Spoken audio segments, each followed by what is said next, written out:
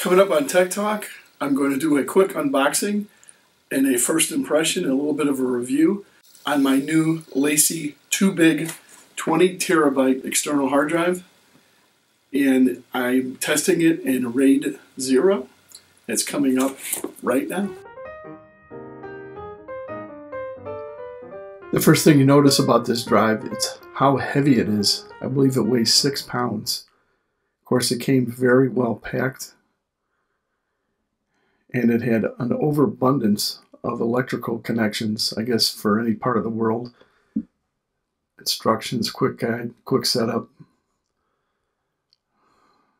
all different. And it had two 120 volt plugs too, a very short Thunderbolt 3 cable, and a USB to Thunderbolt cable. And then, of course, the power brick.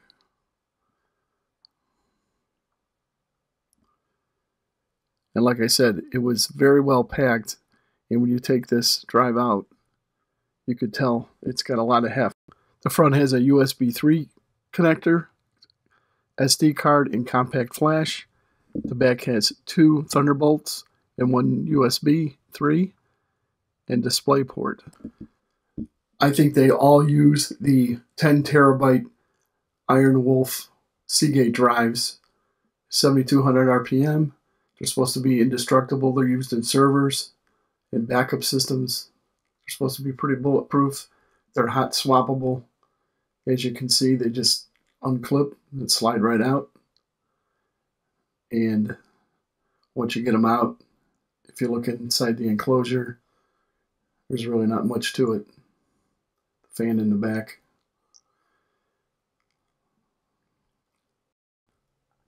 And to put them back in, you just slide them right in.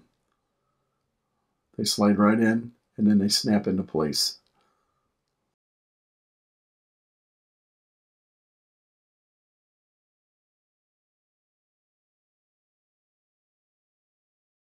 First test I ran was on my Oracle hard drive enclosure with the 2 terabyte Western Digital 5400 RPM drive. And I used a project that was 135.5 gigabytes. The computer told me it was going to take about 26 minutes.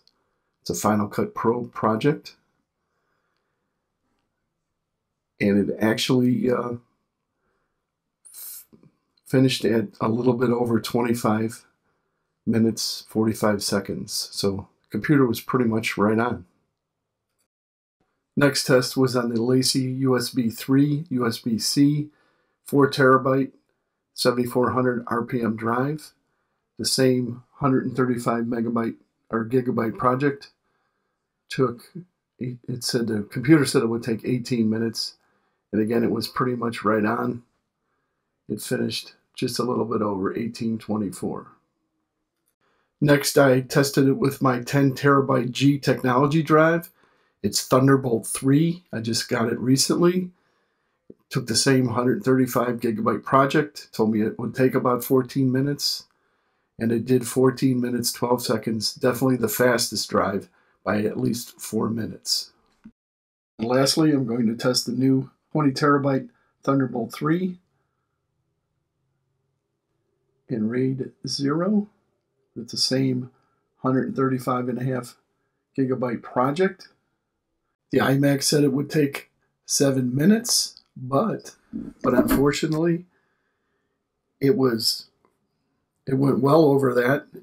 In fact, it finished at 14:31, which is a full 19 seconds less than the G drive just with Thunderbolt. A little bit disappointing. First drive was the Western Digital 5400 RPM drive. Definitely the slowest, 52 write speed, 62 read.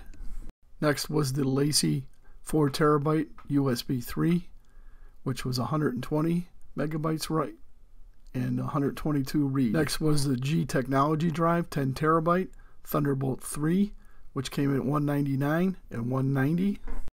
And lastly, my LaCie Too Big 2 terabyte Thunderbolt 3 was the fastest at 466 megabytes write and 469 read. Then I even tested my 2017 5K iMac, 3 terabyte Fusion drive, which was the fastest of all. It's 691 megabytes per second, right? And a real fast 2422 megabytes per second read. Wow.